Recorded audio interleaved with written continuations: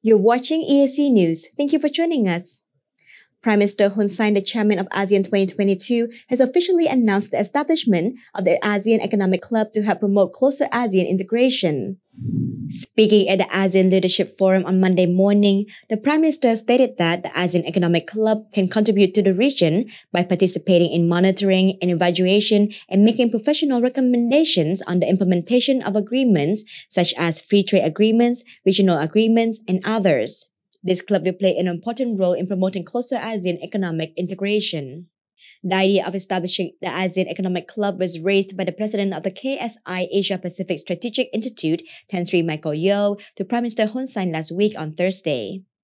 Yeo stated that the establishment of the ASEAN Economic Club will help provide input to ASEAN and act as a bridge of institutional relations with ASEAN in other areas.